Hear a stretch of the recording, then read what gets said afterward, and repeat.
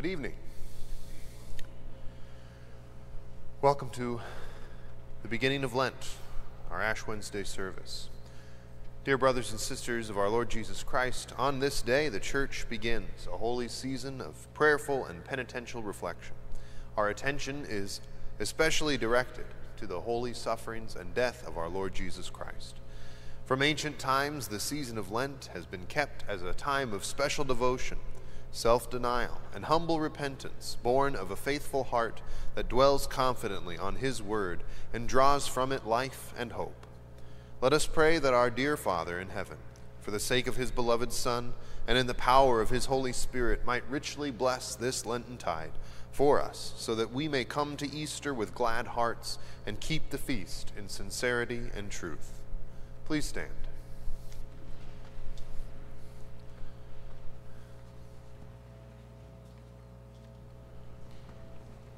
O Lord, open my lips, and my mouth will declare your praise.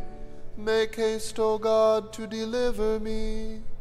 Make haste to help me, O Lord. Glory be to the Father, and to the Son, and to the Holy Spirit, as it was in the beginning, is now, and will be forever. Amen. Praise to you, O Christ, Lamb of our salvation.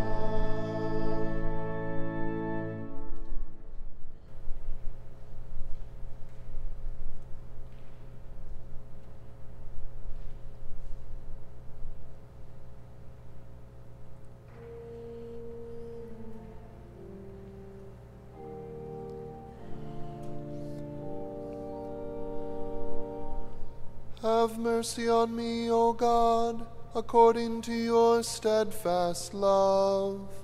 According to your abundant mercy, blot out my transgressions.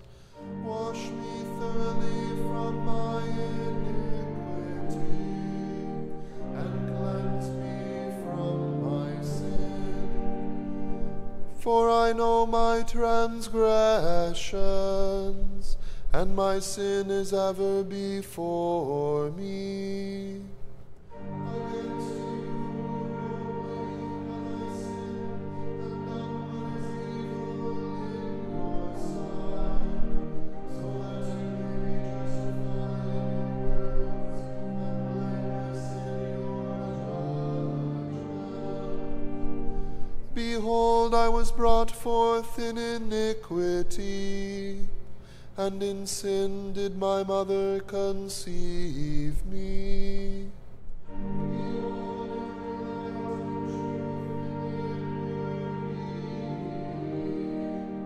And you teach me wisdom in the secret one.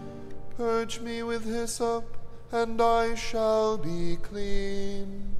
Wash me, and I will be whiter than snow. Let me hear joy and gladness. Let the bones that you have broken rejoice. Hide your face from my sins, and blot out all my iniquities. Create in me a clean heart, O God, and renew a right spirit within me. Cast me not away from your presence, and take not your Holy Spirit from me. Restore to me the joy of your salvation, and uphold me with a willing spirit. Then I will teach transgressors your ways, and sinners will return to you. Deliver me from blood guiltiness, O God of my salvation, and my tongue will sing aloud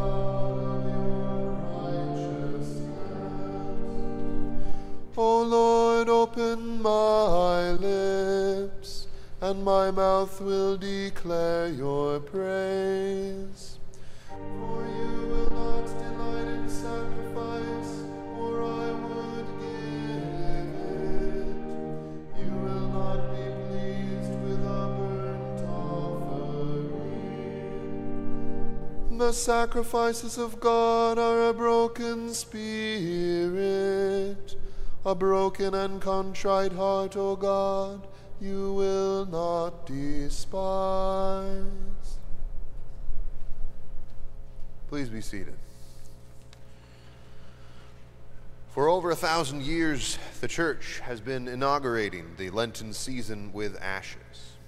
Lent is a time of reflection upon our sins and upon our helpless position before our Almighty God.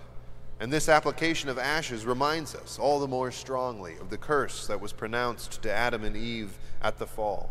For dust you are, to dust you shall return. And so, as we receive these ashes on our own heads, we remember our sin inherited from Adam and Eve. We remember all the sins we ourselves have committed since. We remember that left to ourselves, we would certainly and rightly die for eternity. But most of all, we remember and reflect on the great love of our Lord Jesus Christ, who became a curse for us, who died for us, and who rose for us, lifting us out of the ash heap and placing us into eternal life.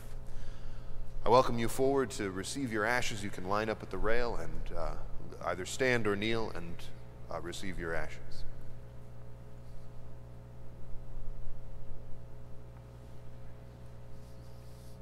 You can come forward and receive your ashes here at the rail.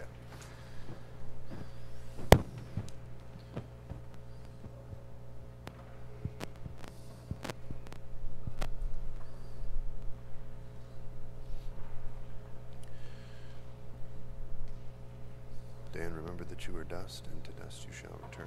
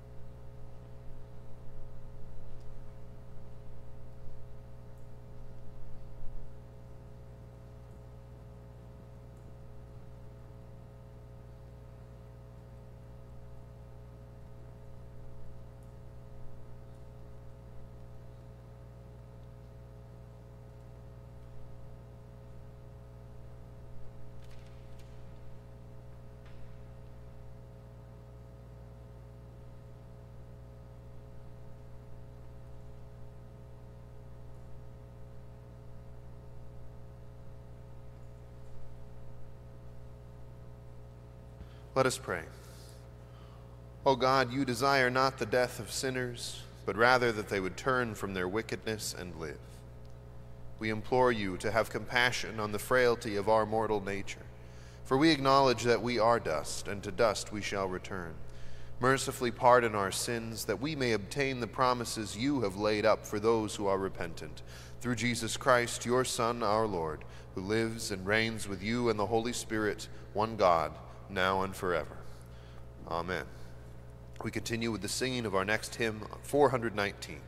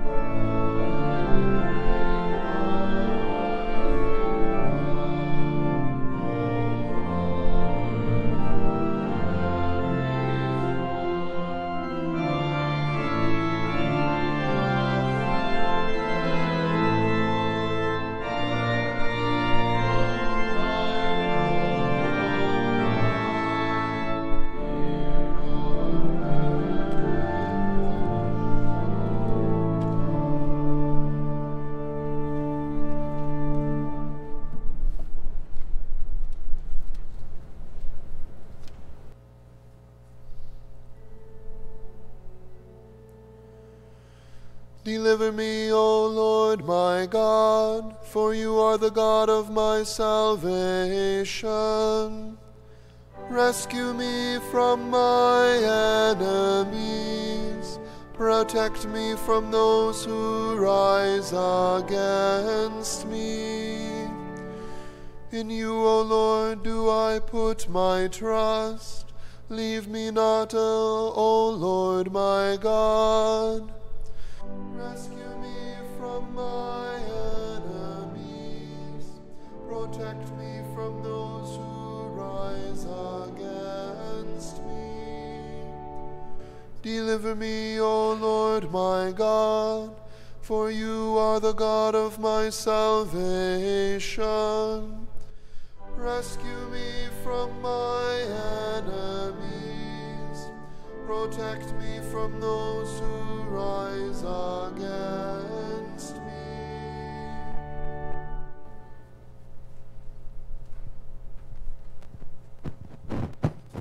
Good evening. Our first reading for this evening is from Joel, 2nd chapter, 12 through 19. Yet even now, declares the Lord, return to me with all your heart, with fasting, with weeping, and with mourning, and rend your hearts and not your garments. Return to the Lord your God, for he is gracious and merciful, slow to anger and abounding in steadfast love, and he relents over disaster. Who knows whether he will not return and relent and leave a blessing behind him, a grain offering and a drink offering for the Lord your God.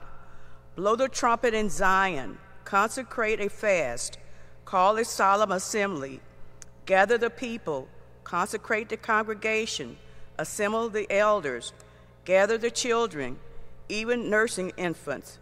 Let the bridegroom leave the room, and the bride her chamber. Between the vestibule and the altar, let the priests, the ministers of the Lord, weep and say, spare your people, O Lord, and make not your heritage a reproach, a byword among the nations.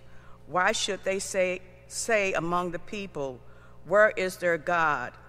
Then the Lord became jealous for his land and had pity on his people.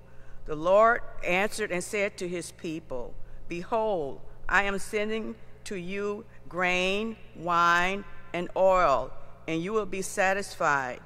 And I will no more make you a reproach among the nations. O Lord, have mercy on us. Our second reading is from 2 Corinthians, 5th chapter. We implore you on behalf of Christ, be reconciled to God.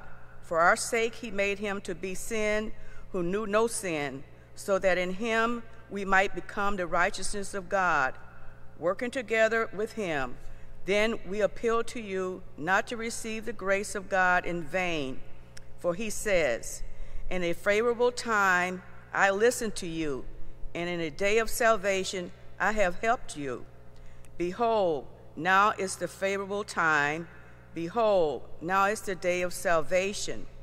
We put no obstacle in anyone's way, so that no fault may be found with our ministry, but as servants of God, we commend ourselves in every way, by great endurance in afflictions, hardships, calamities, beatings, imprisonments, riots, labors, sleepless nights, hunger, by purity, knowledge, patience, kindness, the Holy Spirit, genuine love, by truthful speech and the power of God, with the weapons of righteousness for the right hand and for the left, through honor and dishonor, through slander and praise. We are treated as impostors and yet are true, as unknown and yet well known, as dying and behold. We live as punished and yet not killed, as sorrowful yet always rejoicing, a poor yet making many rich, as having nothing yet possessing everything. O Lord, have mercy on us. Please rise for the reading of the gospel.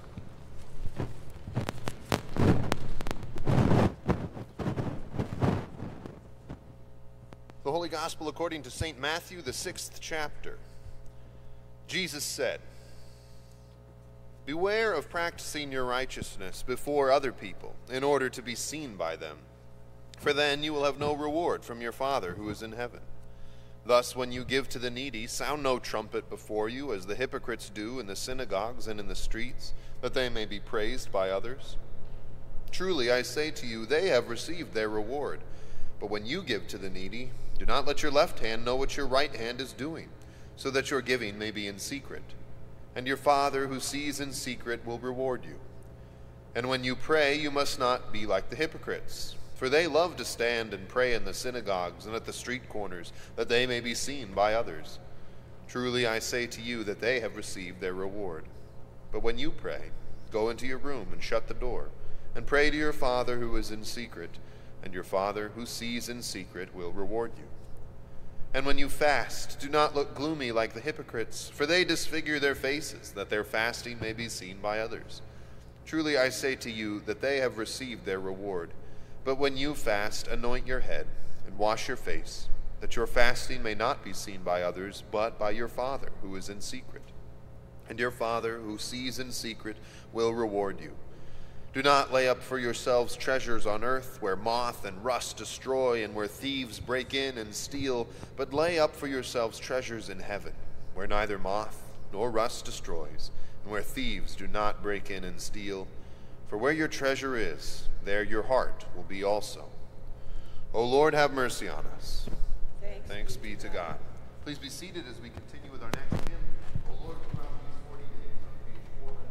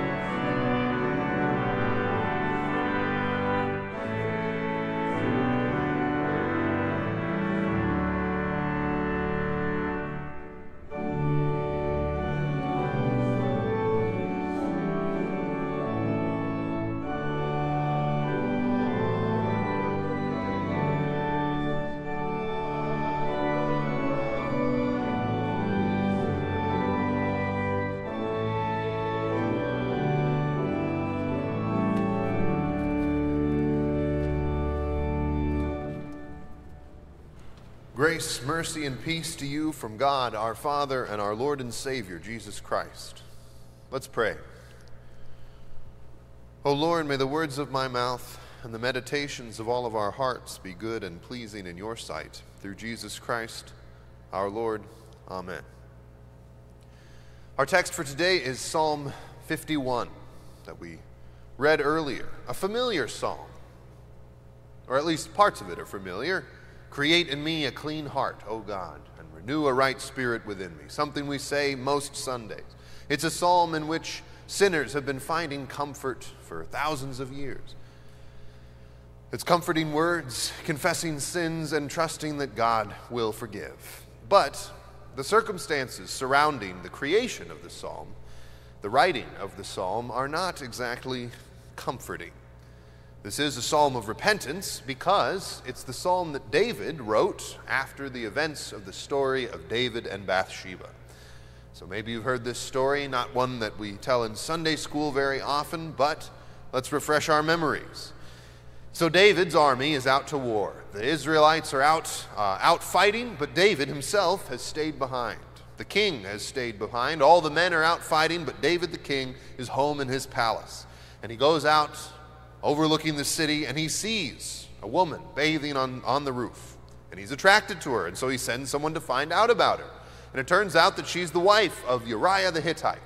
Uriah, which is one of David's best soldiers, who was out fighting in the war. And instead of stopping right there, David sees an opportunity that her husband is gone fighting, and so he sends for her, has her brought before him, and sleeps with her. And so David commits this big sin. He commits adultery with another man's wife. He forces Bathsheba to have sex with him. It's a big, terrible sin, but sadly, the story doesn't end there.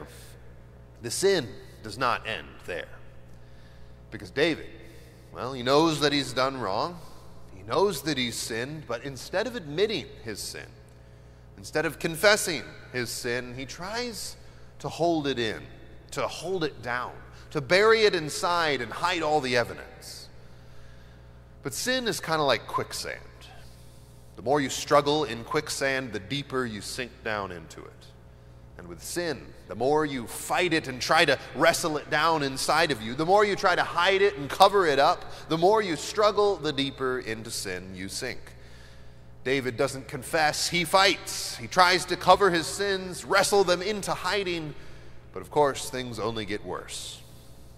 So Bathsheba is pregnant with David's child, and he tries to cover it up by getting Uriah to come home and be with his wife, and when that doesn't work, David arranges to have Uriah killed. David sinned his big sin, but instead of confessing, he started fighting, and he fought himself deeper and deeper into the quicksand until he was up to here with it. And that happens to us too when we try to hold our sin inside. The more we try to hide it, the more lies we have to tell, the more secrets we have to keep, the more people end up getting hurt until our necks are up to it, in trouble. That's what happened to David. But sometimes it doesn't happen quite that way. Sometimes you don't have to tell any lies. You aren't actually hurting anybody directly with your sin. You sin, but then you get away with it. No one knows what you did. You know you did wrong, but who's going to find out? You're certainly not going to tell anybody. Better to just leave this one in the dark, to bury this sin, leave it behind, fight it down into hiding. I mean, it's not even that hard to wrestle down because it was just a little sin. But when you get away with it once, before long, sooner or later, Satan will come along, whispering in your ear, "You did it once, so why not one more time? Just once more won't hurt. Besides, who's going to know?" And so you end up doing it again and again and again. And you keep on burying it, you keep on hiding it until, without even realizing it, without even realizing what you've done, you've sunk yourself so deep into your sins that you can't even see above the quicksand. And the sand's over your eyes, it's over your head, it's suffocating you, you can't breathe, but it seems like it's too late. You've sunk yourself too far, you're in too deep, and there isn't any way out now. David had sunk deep into his sins, so deep that as we read the story, we think that there's got to be no way he's coming back from this. Yeah, he's in too deep, can't get himself out. And that's true. He can't get himself out.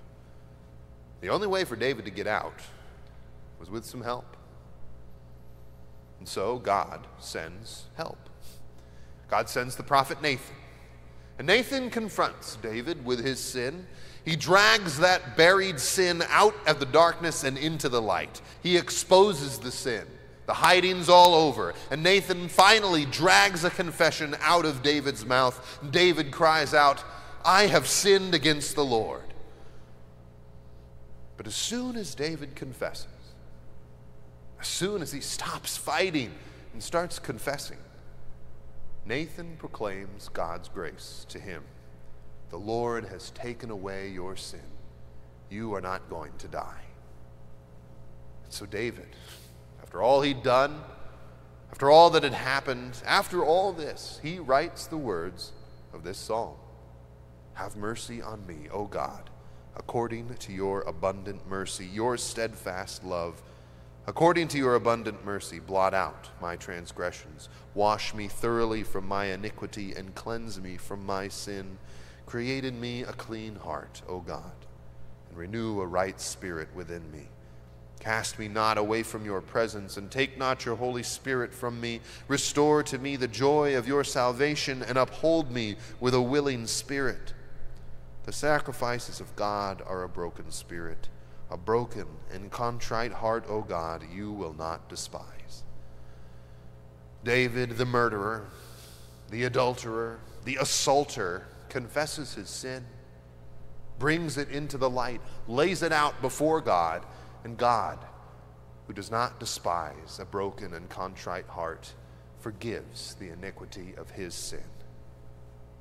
And that's one great thing about being here in the church, here amongst other Christians. Why it's so important and so essential, because sometimes we get caught in our sins. Sometimes we've started to sink down into our sins, and we've struggled and lied and tried to convince ourselves that we're fine, even though we're up to our necks in our sin. And what a blessing it is to have brothers and sisters in Christ there to pull us out, to call us to repentance, to be a Nathan for us, to drag our sins into the light so that we can stop fighting and start confessing. Because fighting only sinks you deeper. Only by confessing, by bringing your sins into the light, only by crying out to help for help to Jesus, only by praying, "Create in me a clean heart, O God," will you ever be saved from the mire and the muck of your sins. But what about the times when there is no one there to call us out? We've been too careful. We've been crafty, and we've hidden our secret sins really well. No one even suspects. But behind our facade, we have sunk low. We've struggled so much in the quicksand of our sins that we can't see, we can't hear, we can't breathe, and we're being suffocated by the quicksand of our sins. What then? After so many sins that we fought against for so long, so that we're completely sunk, what help is there for us then? Anyone remember the movie The Princess Bride? There's that scene in the fire swamp. There's the flames and the giant rats and the quicksand. Buttercup and Wesley are walking along, and all of a sudden, Buttercup's gone. She's plunged down into the quicksand, nowhere to be seen. And so Wesley grabs a vine, dives down into the sand and into the suffocating darkness and pulls her out. And that's what Jesus does for us. Jesus came down into this dark world. Jesus went into the heart of our sins and darkness on the cross. Jesus dives down into the blackness of your sins, the blackness of death, and pulls you out. He did it in your baptism, when you were pulled out of the waters of death and into the waters of life. He continues to do it every time we fall into sin. Whenever we plunge ourselves into sin, we confess, and Jesus pulls us out. We confess our transgressions to the Lord, and He forgives the iniquity of our sin. We say, "I have sinned against the Lord." And God says, "I have taken away your sin. You are not going to die. You will not die, but you will live, because Christ has risen from the dead. Jesus has risen, and we shall arise. Give God the glory." Because Jesus has risen from the dead, Jesus has risen from the ashes of death, He also will raise us out of those ashes. Fighting against your sins and guilt, burying them and hiding them away, fighting only sinks you deeper into trouble. Only by confessing, by bringing your sins into the light, by crying out to help for Jesus, to Jesus, create in me a clean heart, O God. Only then will we be saved from the mire of our sins. Because when we confess our sins, God is faithful and just and will forgive our sins. God who sees all of our sins, but God who a broken and contrite heart he will not despise. And that's what we're doing here today. We put ashes on our foreheads because we're bringing our sins into the light. We are acknowledging our sin. We're walking around with dust on our heads. Hey, everyone, I'm a sinner. Hey, God, I'm a sinner. God, be merciful to me, a sinner. And because of your confession, the one whose mark you wear on your brow, Jesus Christ, who went to the cross, who dove into the dust and ashes of death, he dives deep down into the depths of our sins, of your sins, and pulls you out again. No matter how deep you've sunk or how long you've been down, Jesus comes to the worst sinners and offers forgiveness. The worst of sinners, even David, even Paul, even you or me. In Jesus' name, amen.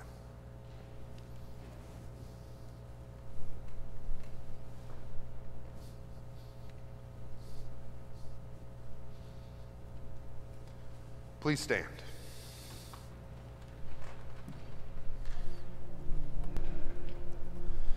Let my prayer rise before you as incense, the lifting up of my hands as the evening sacrifice.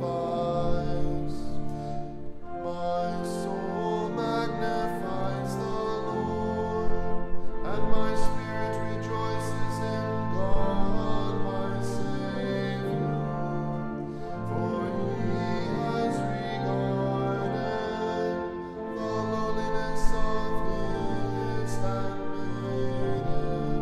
For behold, from this day all generations will call me blessed. For the Mighty One has done great things to me. Holy is his name, and his mercy is on those who fear him from generation to generation. He has shown strength with his arm. He has scattered the proud in the imagination of their hearts. Cast down the mighty from their thrones, and has exalted the lowly. He has filled the hungry with good things, and the rich he has sent empty away. He has helped his servant Israel in remembrance of his mercy, as he spoke to our fathers, to Abraham and to his seed forever. Glory be to the Father, and to the Son, and to the Holy Spirit, as it was in the beginning, is now, and will be forever. Amen.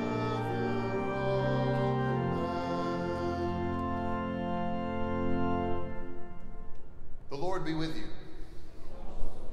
Lift up your hearts. We lift them to the Lord. Let us give thanks to the Lord our God. It is right to give him thanks and praise. It is truly good, right, and salutary that we should at all times and in all places give thanks to you, O Lord our God, King of all creation. For you have had mercy on us, and given your only begotten Son, that whoever believes in him shall not perish but have eternal life. Grant us your Spirit, gracious Father, that we may give heed to the testament of your Son in true faith, and above all firmly take to heart the words with which Christ gives us his body and blood for our forgiveness. by your grace, lead us to remember and give thanks for the boundless love which he manifested to us by pouring out his precious blood. He saved us from your righteous wrath and from sin, death, and hell. Grant that we may receive the bread and wine that is his body and blood as a gift, a guarantee, and a pledge of his salvation. Graciously receive our prayers, deliver and preserve us. To you alone, O Father, be all glory, honor, and worship, with the Son and the Holy Spirit, one God, now and forever. Amen. In the name of our Lord and Savior Jesus Christ, and at his command, with his own words, we receive his testament. Our Lord Jesus Christ, on the night when he was betrayed, took bread, and when he had given thanks, he broke it and gave it to his disciples and said, "Take and eat. This is my body, which is given for you. Do this in remembrance of me." In the same way also he took the cup after supper, and when he had given thanks, he gave it to them, saying, "Drink of it, all of you. This cup is the New Testament in my blood, which is shed for you for the forgiveness of your sins. This do as often as you drink it in remembrance of me." As often as we eat this bread and drink this cup, we proclaim the Lord's death until he comes. Welcome to the Lord's table. You can come up and kneel or stand at the rail.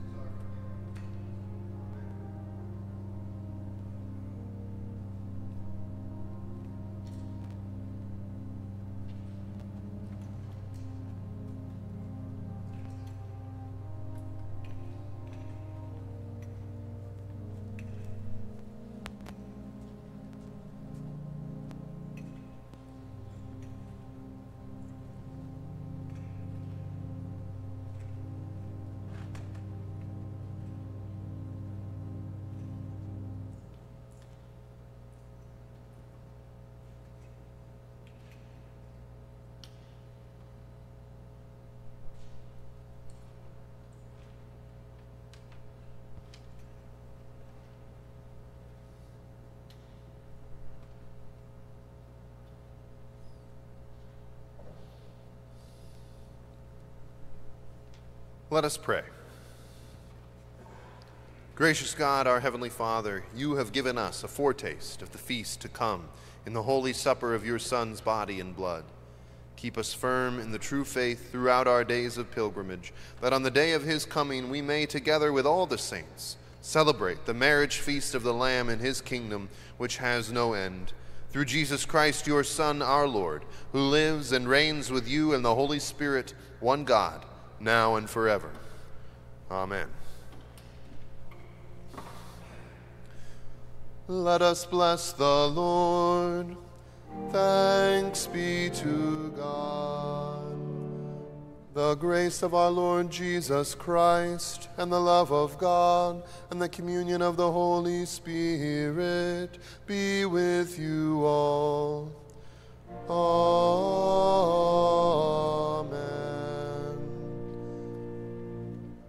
We close with our final hymn, To Thee, Omniscient Lord of All, on page 613.